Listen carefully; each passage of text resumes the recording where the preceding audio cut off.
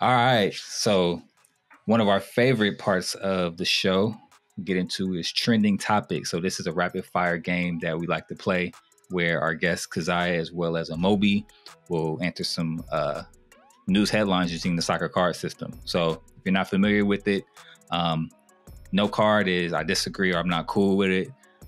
Yellow card is I'm indifferent. I can go either way. And red card is I obviously disagree. And then our guest and Amobi will give a short explanation of why they gave that card. So we got 3 this week. So we'll jump right into it. First up, Christian Pulisic says he's disappointed with the lack of support at U.S. men's national team's match against Morocco. So what card are we giving him for calling out the fans for a friendly? Want to do the honors, Kazaiah? I'll say a yellow card. Okay. So for me, I'll go yellow card too. I think he's misinformed on why, it is a weekday, and tickets are expensive, and we're about to hit a recession. So I don't think he had all the facts with him before he made that statement. But obviously, coming back stateside and heading into a World Cup year, it would be great to see fans. But there's other obligations that take over the mind right now. Yeah, for sure. All right, next up, LeBron James, aka Billionaire Bron, has reportedly reached $1 billion according to Forbes. So what card are we giving this achievement? Because and before I preface that, like some people believe billionaires shouldn't exist. Some people feel a certain way about billionaires, some people don't. So what card are we giving this achievement by Bron as an active athlete?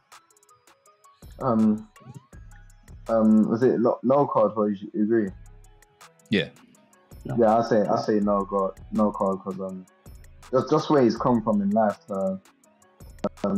something like that. I just think it's really, really good to see, especially as a black athlete as well.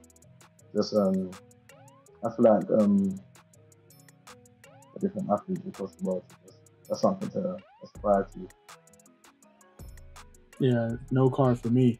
From the kid from Akron to Billionaire Bron, like he's the blueprint for a lot of athletes, and obviously not everyone's going to reach that status, but there's a lot of principles that you can take from what he's been able to do, and go from there. Yeah, for sure. All right, and last one, Redbird Capital, which is an American private equity firm, has just recently bought AC Milan. They got their hands in a bunch of other teams. I can't think of all of them off the top of my head right now, but if you look them up, they got their hands in some other, European teams as well. So what card are we giving this buy by Redbird Capital?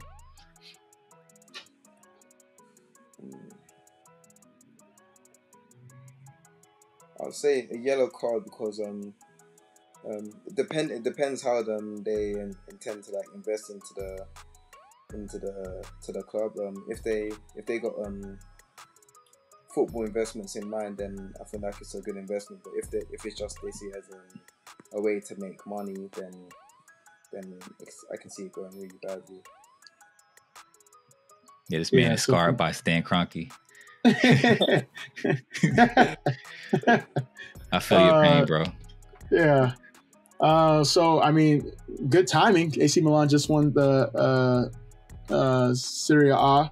So in terms of timing and infrastructure, I think it's good. But like you said, if they don't do it right, there's been good owners and there's been bad owners. So hopefully they follow the Liverpool model when it comes to American ownership coming into play. So I'll give it a yellow card, and that's only because we haven't seen what they have done yet.